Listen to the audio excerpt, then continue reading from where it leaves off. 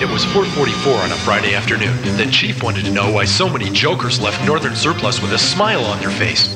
There they were, the happy customers. Against my better judgment, I went inside to get the facts. I found clothes perfect for outdoor and everyday use. Sweaters, jackets, shirts, you name it.